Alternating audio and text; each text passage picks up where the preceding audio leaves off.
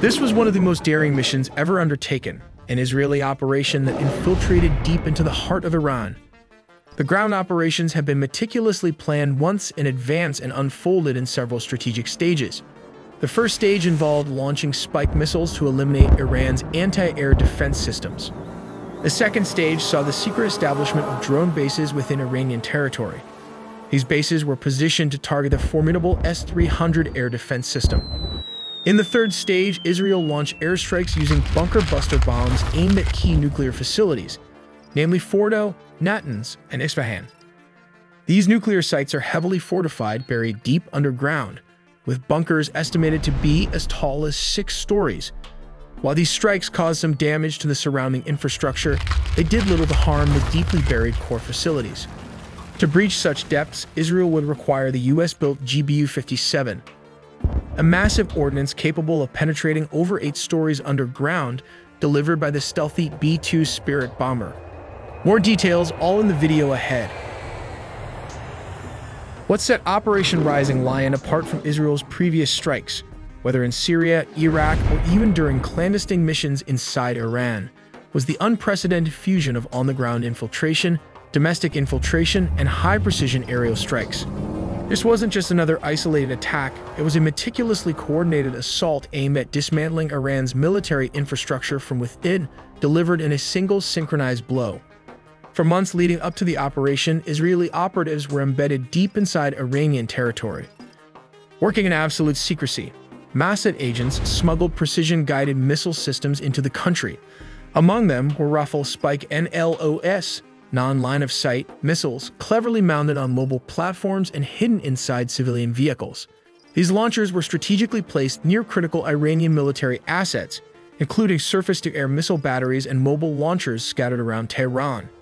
Hidden in plain sight, they sat silently in inconspicuous locations, waiting for the signal.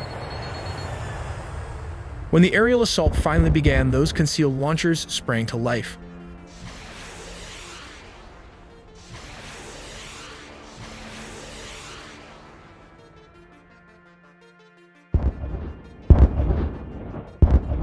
Remotely activated, the missiles fired with surgical precision, striking multiple air defense sites before Iran's military could even react. But that was just one layer of the operation. Simultaneously, Israeli spy agency had constructed a secret drone base inside Iran, an effort that mirrored battlefield tactics seen in places like Ukraine, but taken to an entirely new level of sophistication and secrecy. The drones had been smuggled into the country piece by piece, assembled quietly over several months. The fact that such a facility could be built and operated undetected so close to Tehran revealed the extraordinary reach and meticulous planning behind the mission. From this secret base, waves of small UAVs and larger explosive-laden quadcopters were launched. These drones played distinct roles. FPV drones were the first to strike, hurtling toward air defense systems in suicide attacks, while the quadcopters followed up with targeted blasts to finish the job. Together, they neutralized critical SAM sites, including advanced S-300 batteries, effectively blinding Iran's air defense grid.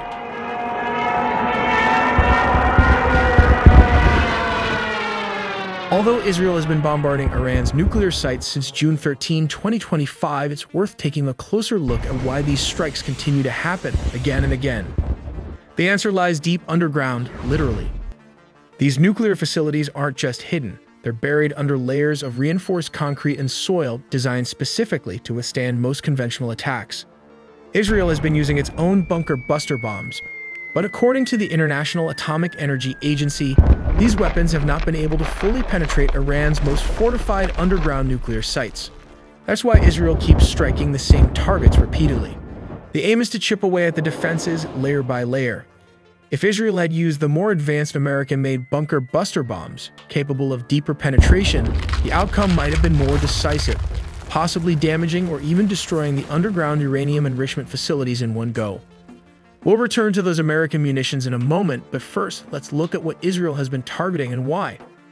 The Israeli Defense Forces' primary goal is to cripple Iran's nuclear program by hitting its most critical enrichment sites, specifically Fordow, Natanz, and Isfahan. Take Natanz, for example. This facility includes 6 above-ground buildings and 3 underground structures. two of which are large enough to hold 50,000 centrifuges, according to the Nuclear Threat Initiative. After Israel's recent bombardment of the site, early assessments suggest the strikes were highly effective. They went far beyond surface damage, knocking out power on the lower levels where the centrifuges are housed. The above-ground section of the pilot fuel enrichment plant was also destroyed. This plant, operational since 2003, had been enriching uranium up to 60% purity. For context, weapons-grade uranium is enriched to 90%, so this site was dangerously close to that threshold. Now consider Fordow. Unlike Natanz, Fordow is located deep underground and protected by extensive fortifications. Israel targeted it with advanced bunker-busting munitions, but the results were far less conclusive. Their bombs struggled to break through the dense shielding. The damage was minimal, despite the repeated strikes. In fact, Israeli jets dropped these munitions multiple times on Fordow, triggering a localized earthquake measuring 2.5 on the Richter scale, an indication of the shear force being used. This site remains a major challenge, protected by both its geography and Iran's sophisticated missile shield.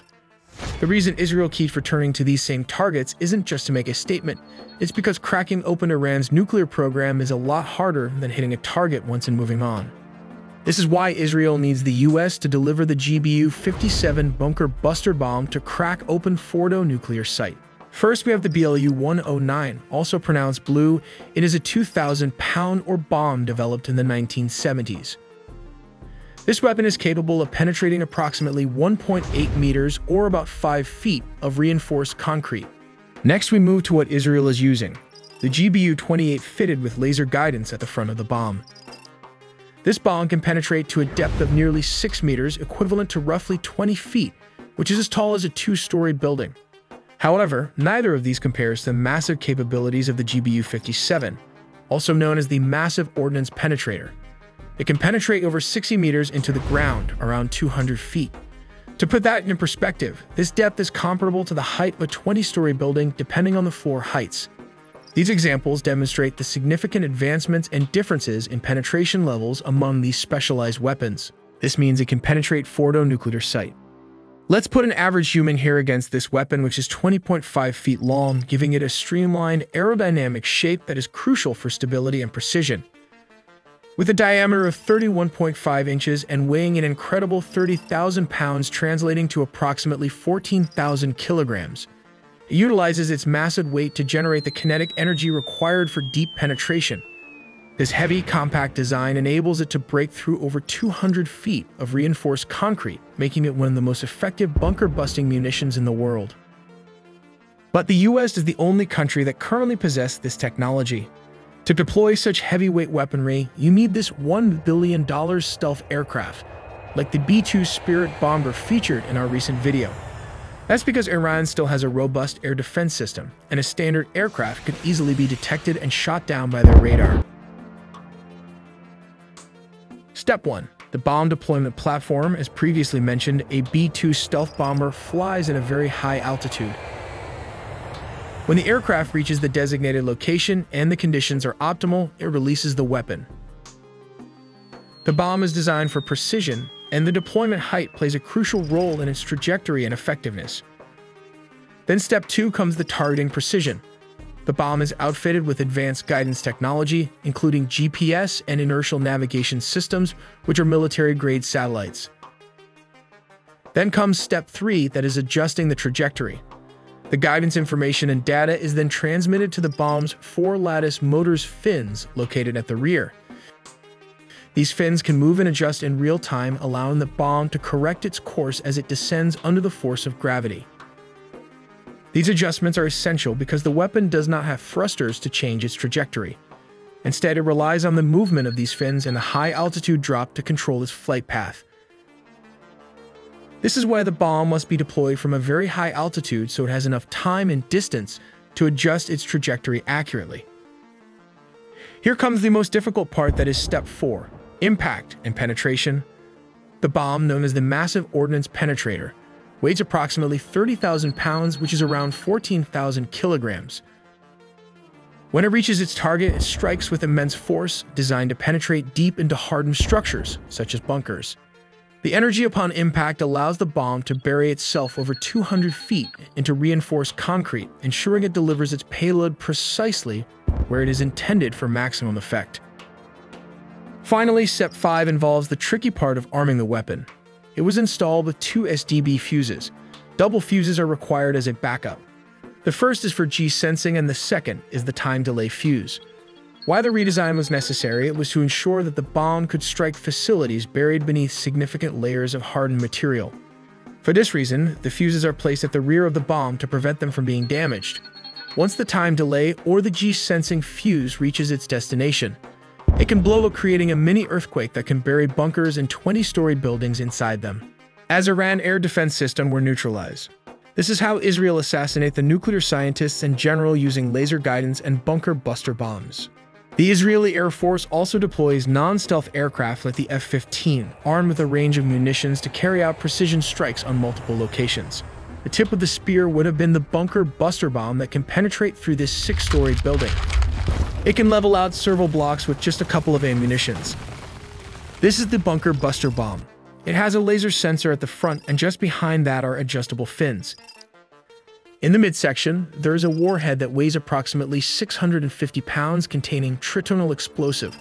This is a mixture of 80% TNT and 20% aluminum powder.